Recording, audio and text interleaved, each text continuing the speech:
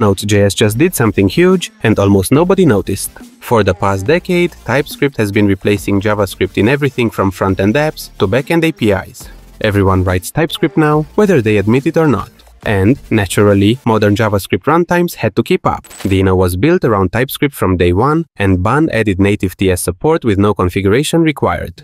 But Node has been dragging its feet on the matter. For years, using TypeScript in Node meant cobbling together your own toolchain and config processes, which became really annoying in the context of the seamless experience offered by other runtimes. However, this is now finally changing.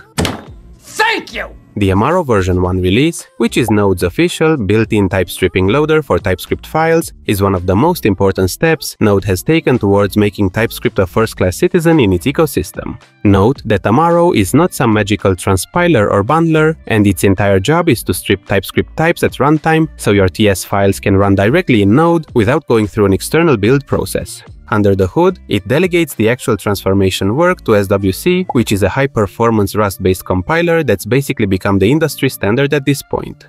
Amaro supports two distinct modes. The default, strip types, simply removes the type annotations and runs the remaining code as plain JavaScript.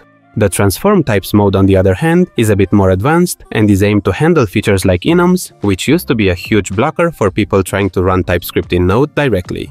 What's even more exciting is that Amaro actually works with TS files from the Node modules folder. This was something Node's previous experimental support couldn't handle properly. So now, you're not just limited to your own code, you can run entire dependency trees written in TypeScript without needing to precompile everything or rewrite half the stack.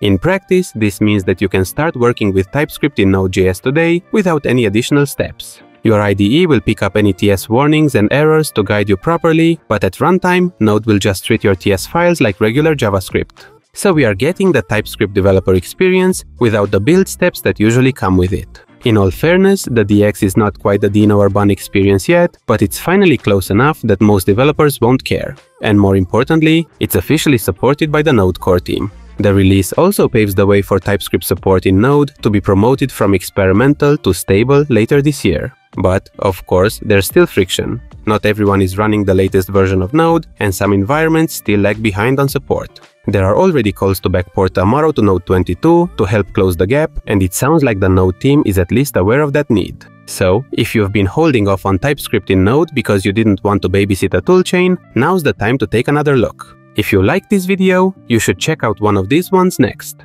Don't forget to like, subscribe, and until next time, thanks for watching.